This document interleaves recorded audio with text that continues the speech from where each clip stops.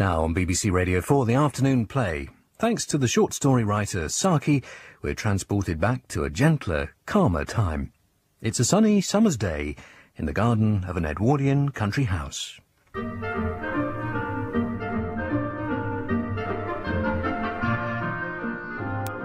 Laura, dramatised by Sue Eckstein from a short story by Saki.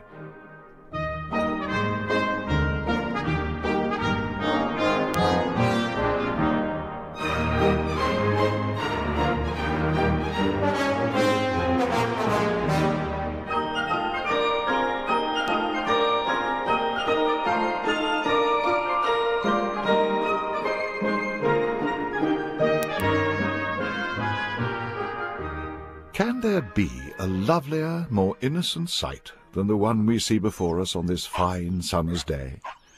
The pale morning sun shining down on two of the Shire's most delightful ladies, and a litter of enchanting puppies, in a verdant garden positively brimming with fruit and flowers. At first glance it seems there cannot. Shouldn't we take the puppies back to the stable now, Laura? Egbert will be wondering where they've got to. You know how he likes everything in its proper place. Nonsense. You'll never even realise they've been out to play. And aren't you the dearest little creatures? Come here. You've such soft ears and such a darling little wet nose and such lovely sharp white teeth. There. Off you go to your brothers and sisters. I do so wish you'd take them back. Well, there's no need to upset yourself, Amanda. By the time Egbert returns from his attempt to track down the heavily armed gang of poachers in the high wood, the darling pups will be safely tucked up with their mother. Poachers? You never mentioned poachers and heavily armed? Oh, poor Egbert. Poor Egbert? Poor poachers, more likely. Excuse me, my men. Do you realise that this is my land upon which you are trespassing? You may well think that there is pheasant, grouse and quail aplenty for us all to partake in the pleasure of the hunt. But you would be very much mistaken. Oh, yes, you would be very much mistaken. Laura! By the time his sermon is over, they'll wish they had never come within 100 miles of that husband of yours. They'll be turning their shotguns on themselves. Anything to silence that infuriating drone. But what if Egbert is in mortal danger? Oh, the only danger for your husband will be from his fit of apoplexy, quite possibly lethal, when he realises there never were any poachers in the high wood. But you just said that there were. And armed to the teeth. Oh, my dearest Amanda, you are the very simplest of souls. Do you really think so? Oh, sweet. And so very, very simple. Oh, look at that dear little puppy chasing its tail. Laura, you know the doctor said you should stay indoors and preferably in bed. That is merely what doctors are obliged to say. It would be imprudent of them to go round complimenting people on their rude good health. Oh, nonsense, Laura. He was serious. And here you are out in the garden sitting on the damp grass wearing neither hat nor coat. Oh. Where are you going? Are you going back inside? Don't you think the puppies would simply adore a little frolic in Egbert's walled garden? Oh, there'll be so much for them to explore in here. No, not in there. In you go, little creatures. No. Stop. Laura, stop.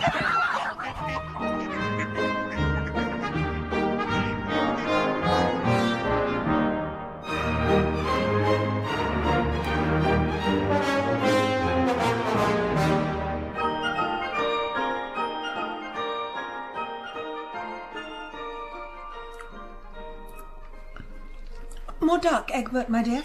No, thank you. There's plenty of it. I've had quite enough, thank you. Some of the peonies were quite unharmed. There'll be enough for a small bunch in the blue room when your uncle comes to visit next week. Sir Lulworth is so very fond of fresh flowers. It was sheer good fortune that Jeffreys was on hand and managed to catch the dogs before the entire garden was laid waste. As it is, it'll take months to restore it. And I managed to save some of the tall purple and white irises. Look, these are only a little bruised. This one is quite splendid, don't you think? If you turn it round this way. If you say so. How long will we have the pleasure of Laura's company on this occasion, Amanda? Laura's just staying... For what, I dare say, must seem like a lifetime to you, Egbert.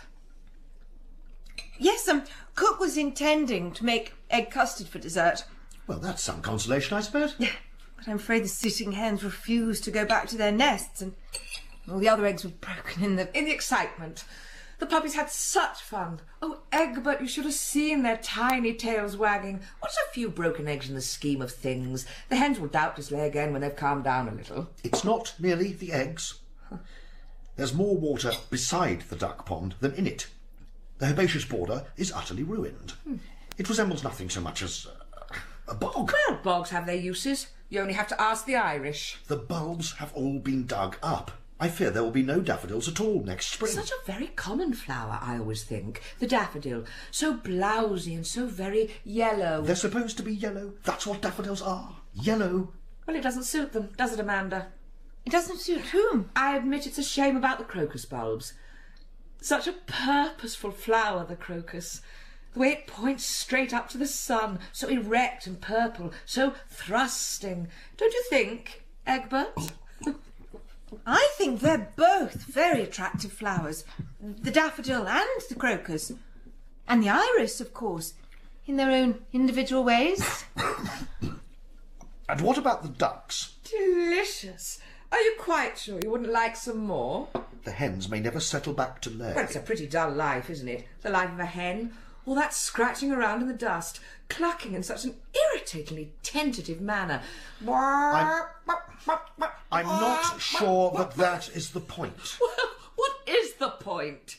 Do tell me, Egbert. I'm all ears. I've nothing further to say on the matter. Oh, but you were just getting going. Let's say no more about it.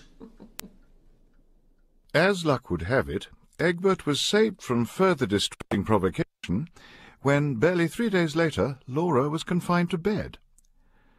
Her discomfort was somewhat alleviated by the satisfaction of causing Egbert the considerable cost and inconvenience of summoning the doctor.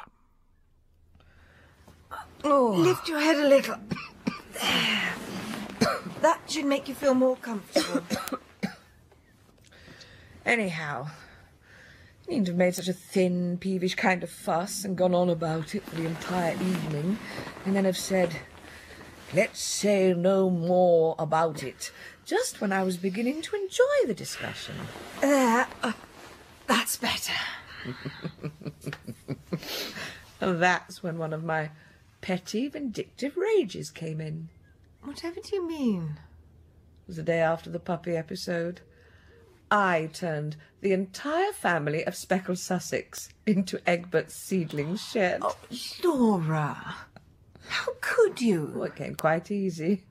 2 of the hens pretended to be laying at the time and were most reluctant to move, but I was firm. And we thought it was an accident. What if Egbert should discover it was you? Imagine the fuss. I haven't mind to tell him, for the sheer joy of seeing the look on his face. No, please don't.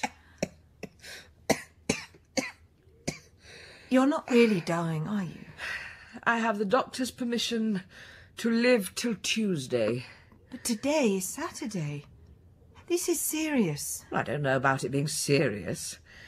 It is certainly Saturday. Death is always serious. I never said I was going to die. Oh. I am presumably going to leave off being Laura, but I shall go on being something. An animal of some kind, I suppose.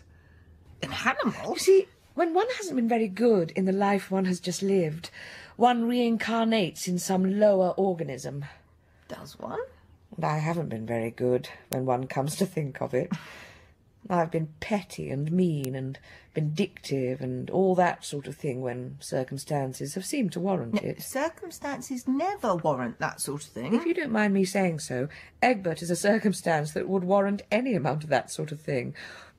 You're married to him, that's different. You've sworn to love, honour and endure him. I haven't. I don't see what's wrong with Egbert. Oh, I dare say the wrongness has been on my part, particularly in relation to the events of the past few days. He has merely been the extenuating circumstance. But you know how devoted he is to his poultry and his garden. I know. You see, I really have some grounds for supposing that my next incarnation will be in a lower organism. I shall definitely be an animal of some kind. On the other hand, I haven't been a bad sort in my way, so I think I may count on being a nice animal. Something elegant and lively, with a love of fun. An otter, perhaps. Can't imagine you as an otter. Well, I don't suppose you can imagine me as an angel if it comes to that. No, perhaps not an angel. Why an otter, poor creatures? Personally, I think an otter life would be rather enjoyable. What is? Salmon to eat all year round, and the satisfaction of being able to fetch the trout in their own homes without having to wait for hours till they condescend to rise to the fly you've been dangling before them. I had no idea you were so interested in fishing. And an elegant, svelte figure. There is that. But think of the otter hounds. You know, how dreadful to be hunted and harried and finally worried to death. Oh, rather fun with half the neighbourhood looking on. And anyhow, not worse than this Saturday to Tuesday business of dying by inches. And then I should go on into something else. Whatever do you mean? Go on into something else? Well, if I had been a moderately good otter, I suppose I should get back into human shape of some sort. Probably something rather primitive. A little brown, unclothed Nubian boy, I should think. I wish you would be serious. Oh. Yeah, you really ought to be if you're only going to live till Tuesday.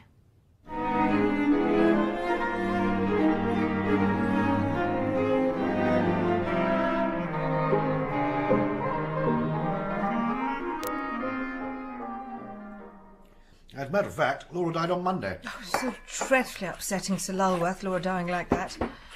I'd asked quite a lot of people down for golf and fishing, and the rhododendrons are just looking their best.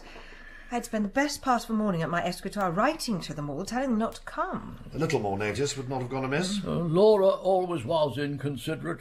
She was born during Goodwood week, with an ambassador staying in the house who hated babies. That's Laura through and through. The infant had only been alive and bawling for 3 days when the ambassador, you probably knew him, Egbert, used to shoot with the Ross Aycliffes up at Glengarvey. Damn good shot, Sir Percy Ross Aycliffe. Wife with a wandering eye. Pretty little filly. Never could tell whether she was talking to you or to the fellow on your left. Caught me out a fair few times, I can tell you. Good Lord. Well, it was more of an inconvenience than cause for alarm. What is it, Egbert? Something going on out there. Gracious. In the formal garden. Quickly, man! Bring the gun! What became of the ambassador? Who? Oh, yes, the ambassador. 3 days of Laura, and he demanded that his bags be packed. He left the house with barely a word of thanks and hot-footed it back to darkest Africa to help subdue the natives of Bobo Dioulasso. Heavens. Yes, he quite missed Madame de Pompadour, charging into victory 25 to 1. She had the maddest kind of ideas. Madame de Pompadour? No, not at all, my dear. Coming in first is rather what racehorses are encouraged to do. Though, admittedly, the odds weren't in the old gal's favour.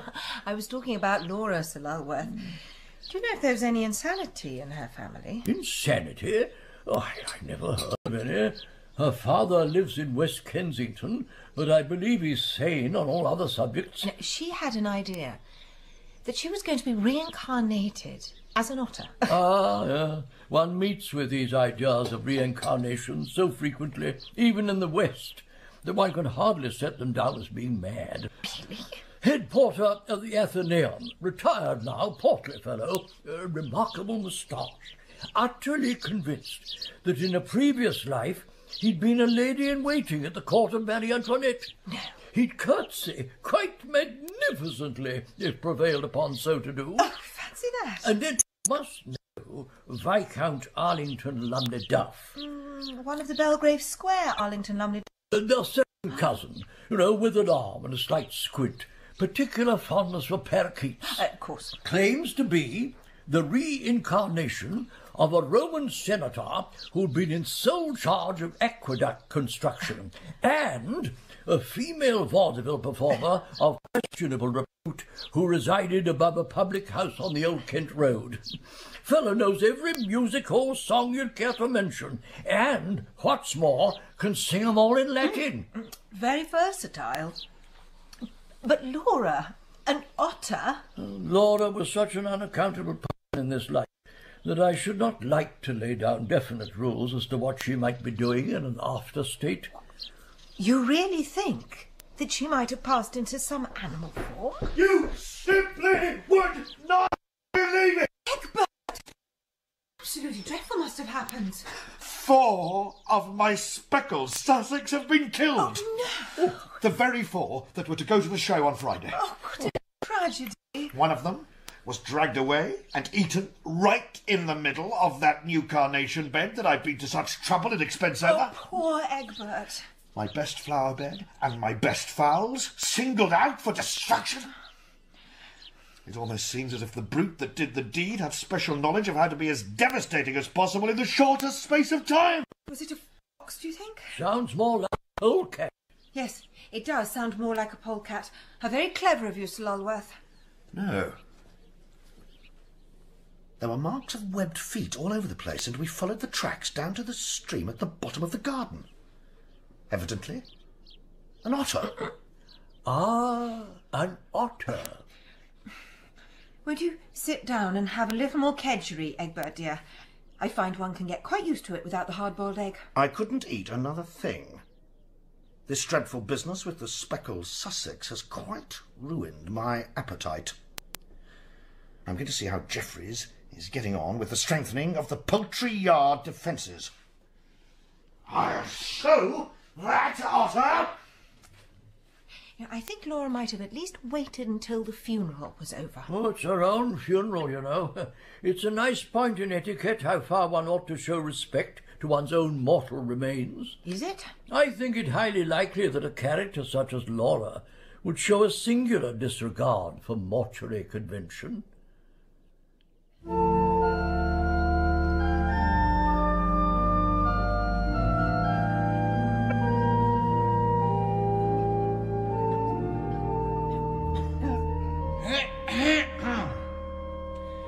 I am the resurrection and the life, saith the Lord.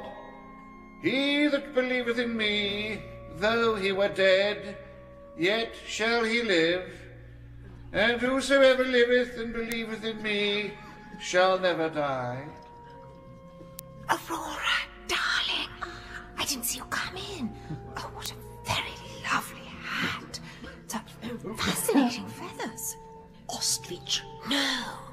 Shot it myself in the Great Karoo. Gracious, how exciting. No, not especially. An ostrich in the veldt is rather easier to spot than a partridge on the moor. Runs faster, though. Oh, does it? Longer legs. A bad business. I know. I wasn't sure Egbert would recover in time for the funeral. Was he so very fond of Laura? No, but he was very fond of his garden and his poultry. I know that my Redeemer liveth, and that he shall stand at the latter day upon the earth. And though after my death worms destroy this body, yet in my flesh shall I see God.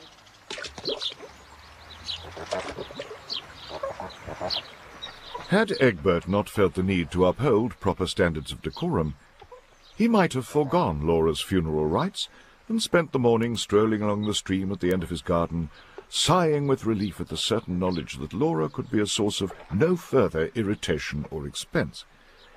He might have heard a splash. He might have seen a svelte, dark-brown creature swim swiftly to the opposite bank of the stream and clamber out and shake itself, and then head purposefully in the direction of the house. But, feeling the need to uphold proper standards of decorum, not only did Egbert grace Laura's funeral with his presence, he joined the party at the graveside. Man that is born of woman hath but a short time to live, and is full of misery. He cometh up and is cut down like a flower.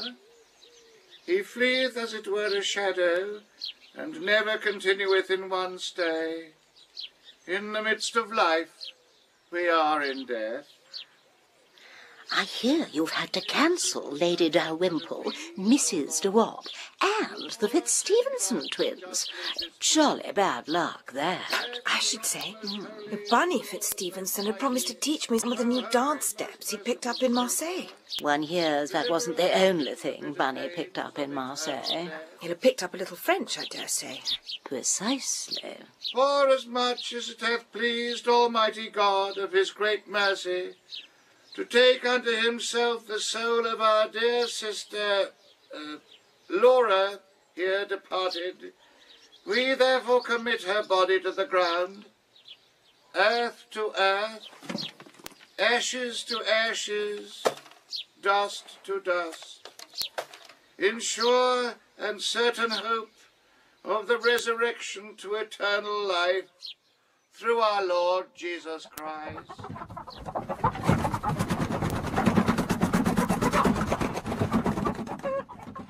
Though Egbert was frequently heard to describe himself as a man of the world, and someone possessed of an education and upbringing that had equipped him for any eventuality, nothing could have prepared him for the scene that greeted him on his return from Laura's funeral and interment.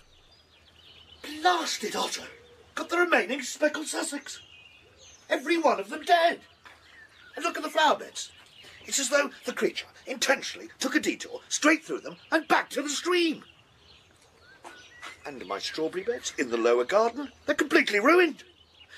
I shall get the otter hounds to come here at the earliest possible moment. On no account, you can't dream of such a thing. I mean, it wouldn't do so soon after a funeral in the house. It's a case of necessity. Once an otter takes to that sort of thing, it won't stop. Perhaps it will go elsewhere, now there are no more fowls left. I would think you wanted to shield the beast. There's been so little water in the stream lately. It hardly seems sporting to hunt an animal when it has so little chance of taking refuge anywhere. Oh, good gracious! I'm not thinking about sport. I want to have the animal killed as soon as possible. In the meantime, I'll make sure the beast doesn't come within a mile of my garden.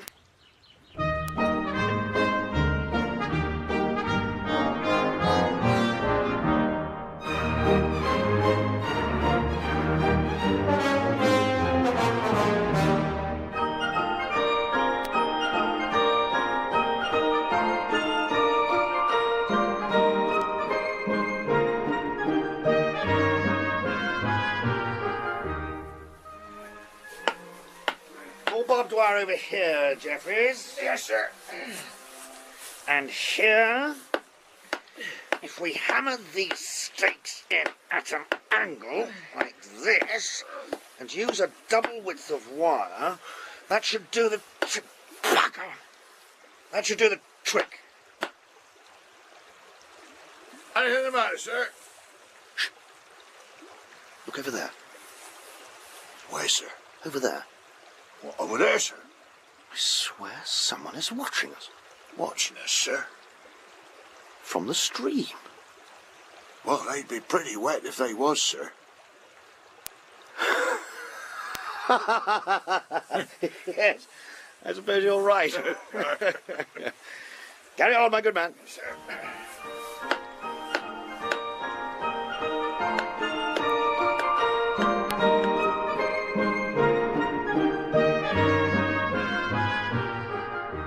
And so Egbert and Jeffries continued with their task of erecting otter defences, working tirelessly from early morning until dusk. At the end of the week they were able to survey the fruit of their labours with pride, secure in the certain knowledge that the creature would never again be able to cause either damage or upset.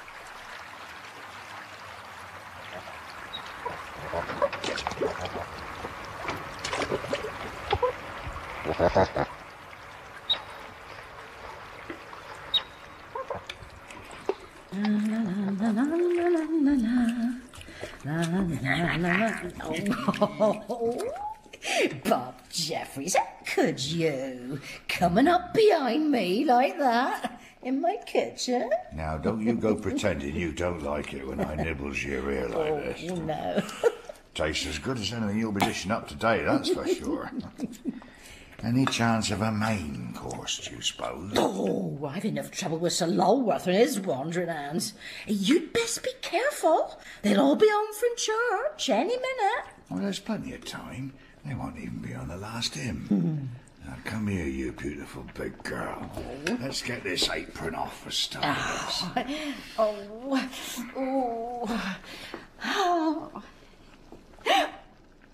It's an otter.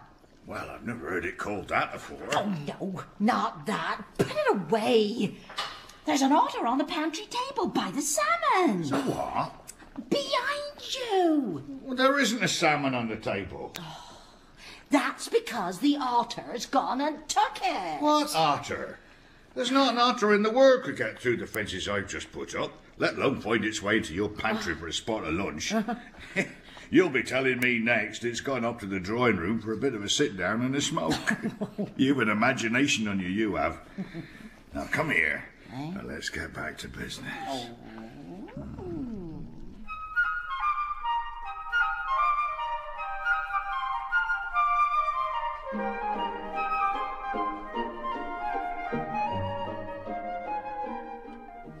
It's almost as though the animal knew how valuable it was.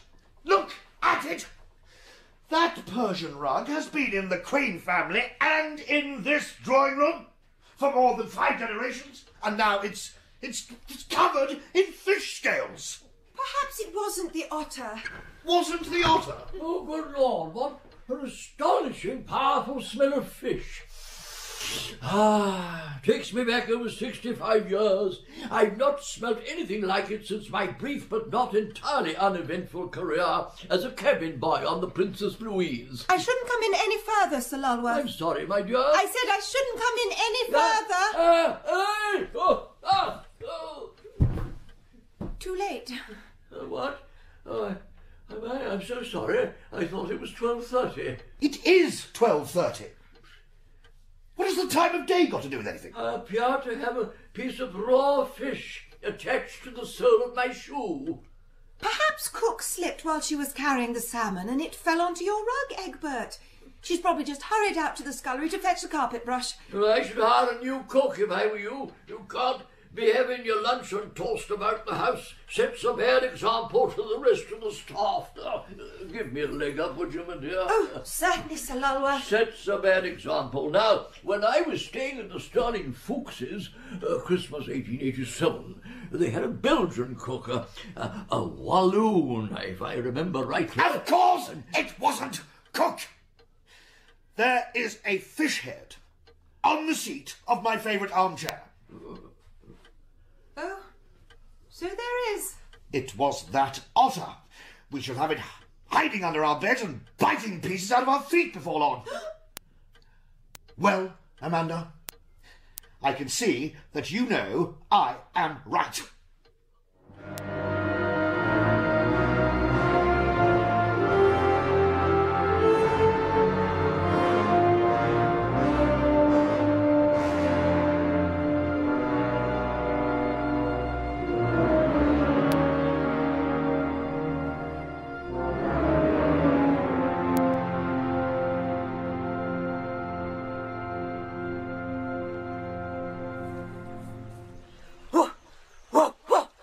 Off you go, Otter. The otter hounds are coming. They'll catch you and tear you into pieces. Whoa, whoa, whoa. Off you go, Otter. You'll find another home far away from Egbert's garden. The otter hounds are on their way. Whoa, whoa, whoa. What an extraordinary commotion. Oh, Sir Lulworth, I didn't see you coming. I thought someone was being attacked by a giant pike. Happened to a chum of mine once, you know. Oh, did it? The scars looked not unlike stigmata, oddly enough, although the fellow was a Scots Presbyterian through and through. I was just practicing my farmyard imitations for the village entertainment next week. Woof, woof. Ba, ba. Very good, my dear. First class. Do carry on. Nay, nay. Cock-a-doodle-doo. Quack.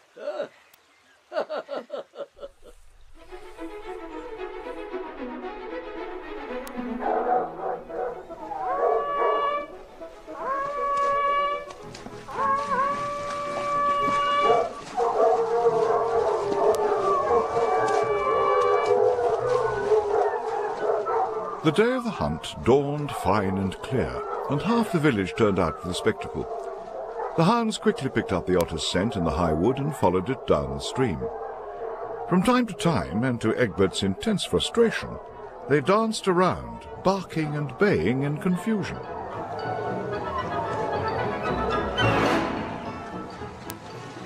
Oh, good Lord, they've lost it again.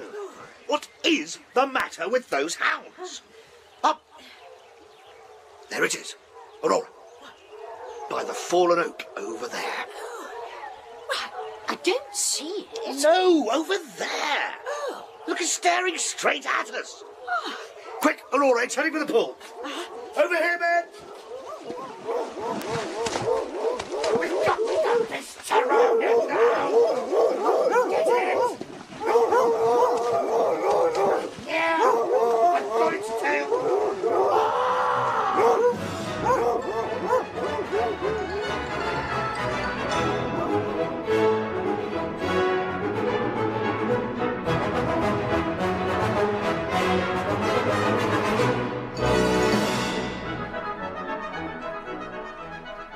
Aurora, how lovely to see you. Come, sit by the fire. Goodness, I'm exhausted. You've got rather a lot of twigs in your hair. Oh, good Lord, so I have. Oh, There. That's better. oh, pity you weren't out with us. We had quite a good day. The otter gave us a jolly good one for our money, but we found it in the end, in the pool just below your garden. Did you kill it? Rather. A very fine she-otter. Your husband got rather badly bitten in trying to tail it. Poor beast, I felt quite sorry for it. It had such a human look in its eyes when it was killed. You'll call me silly, but do you know who the look reminded me of? Oh, my dear, what is the matter? No, don't try to get up. Oh. Though Egbert was not put in this world to be an assiduous visitor of the sick, he did, of course, do what was expected of him by his social class and circumstances. Every morning, just before 8, he paid a brief visit to the room in which his ailing wife was confined to bed. He inquired solicitously and succinctly after her health, threw the windows wide open, and patted her benevolently on the arm, before returning to the infinitely more important business of restoring his garden to at least an approximation of its former glory.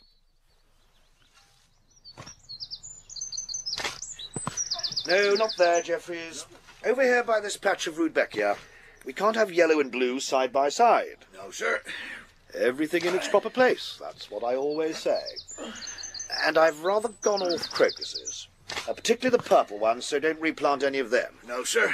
And, Jeffries, make sure the new ducks and speckled Sussex are locked away by 6. I do it myself, but I've still not regained full use of this hand. Yes, sir.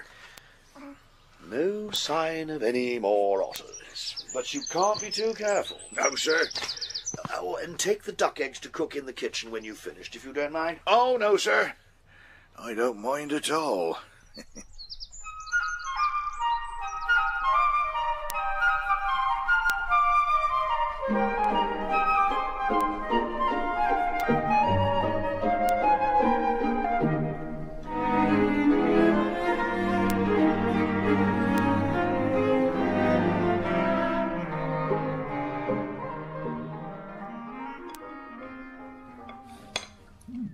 Good to see you out and about again, Amanda dear. Thank you, Sir Lulworth. I've been feeling a great deal better these past few weeks. I'm managing to leave my bed for 1 or 2 hours each day now. It was 3 on Sunday. You're still looking rather fragile, if I may be so bold. Right, I met a man in Bognor Regis once, curious fellow, sported in his tartan spats, as I recall, swore by his cure for nervous exhaustion. Did he? Blessed if I can remember it. His cure for baldness, now, that I do remember, though I never was much taken by the notion of drinking one's own urine. As you can see from this poor pate of mine, speaking of the hirsute, Egbert, whatever became of that rather splendid otter you had stuffed and mounted at such expense? Do excuse me. I must go and lie down for a little while. I could have sworn it was in a glass case in the hall last time I was visiting. You've not transformed it into a pair of mittens, I hope? There's egg custard for dessert. Cook will bring it through shortly.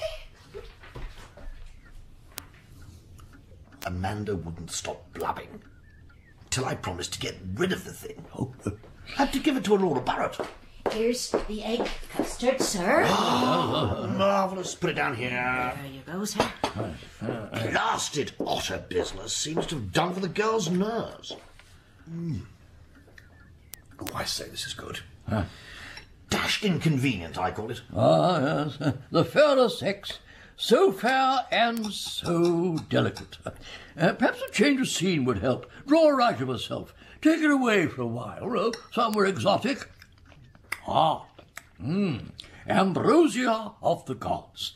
As I understand, a voyage up the Nile did wonders for Lady Eleanor Montefiore Phipps after that unfortunate incident involving her third husband and an under-gardener from Crewe.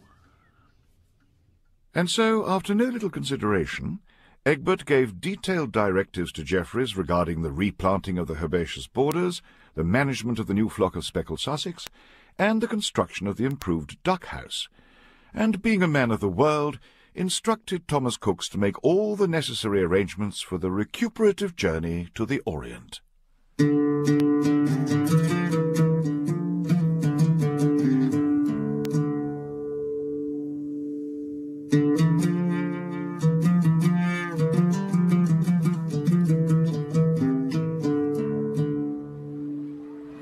Oh, Egbert, you're such a darling to have brought me all the way to Egypt. It's so exotic. And to spend the first week on a boat on the Nile. How clever of you to think of it. I feel quite myself again. Well, that is a relief. I rather thought I'd lost my old Amanda. I feel rather foolish now, making such a fuss about an otter. Was I so very silly? Very. Oh, Egbert. But I have to admit, it was an exceedingly audacious otter. Wasn't it? And a remarkably discerning one at that. An extraordinarily discriminating creature. With a particular taste for salmon served up on the best Persian rug. Oh, what was that splash? Some species of otter, I'll wager. Quite possibly the lesser-spotted Nile otter.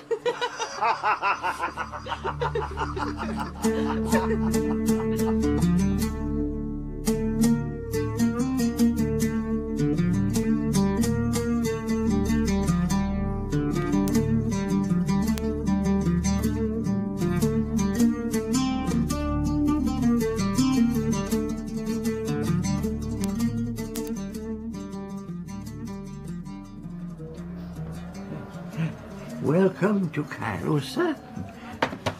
Madame, and welcome to Hotel Isis. My name is Mehmet. I am at your service. Is there else I can bring for you? Anything else at all? Some fresh figs? Some pomegranates? No, thank you, Mehmet. Some dates? Some pistachio nuts? No, thank you. Just the champagne. What time will dinner be served? At 8 o'clock in the turquoise salon, madame. Thank you, boy. You can go now.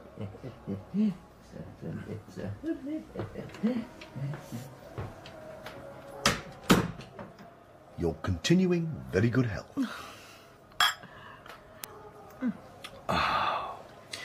You have to watch the natives, my dear. Give them an inch. And then what happens? They'll be selling your grandmother in the bazaar before you can as much as wink. No.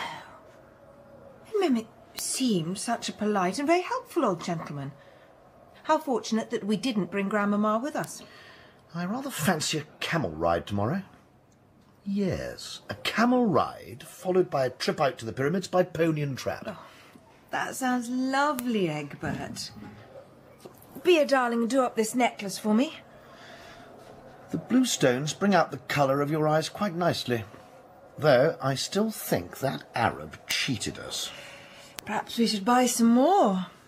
I'm not sure I could stomach another day in the souk. All that shoving and shouting. So very uncivilised. So very un-English. And I could have sworn we were being watched. Watched? Whatever do you mean? A little less of that infernal Mohammedan weeping and wailing, thank you very much. You haven't seen my shirts anywhere, have you? Not since the maid unpacked them, put them away. Do you think she might have put them in the bathroom cupboard? I suppose she might have done. Oh, dashed stupid thing to do, she has. Oi, you! Damnation! What is it? What is the matter? What's happened? The little beast has thrown all my clean shirts into the bath. Wait till I catch you. What little beast? A little beast of a naked brown Nubian boy. Oh. Amanda? Amanda? Somebody fetch a doctor. Amanda?